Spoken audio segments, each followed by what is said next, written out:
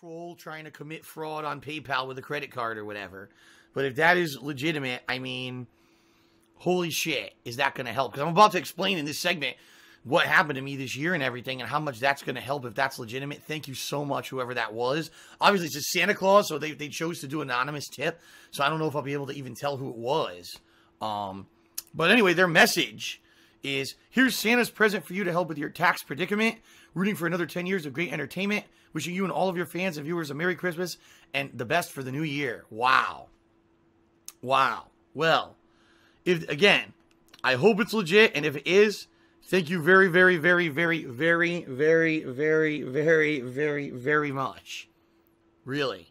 Holy crap, man. That's crazy.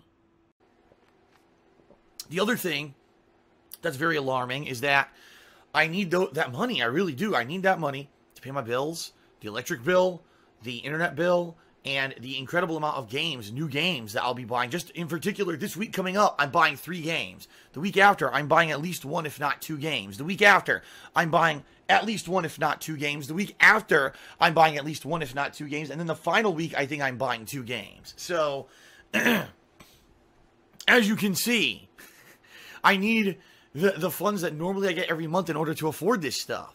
And in particular, this month coming up, September, is going to be very tough. Thank you, you fucking worthless humans, for the fuse.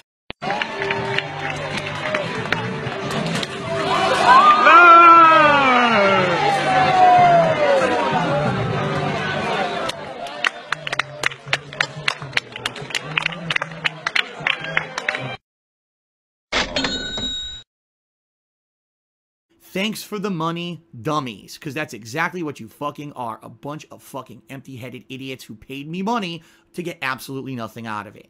Thanks.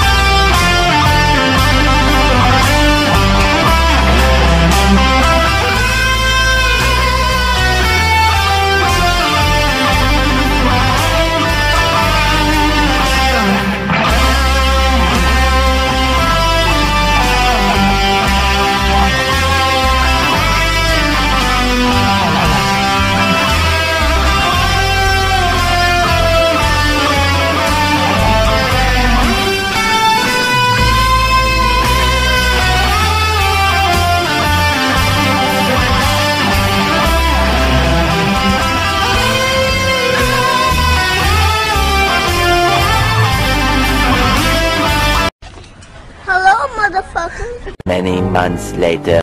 Surprise, motherfucker! What? You gotta be kidding me. I'm done. This is fucking bullshit.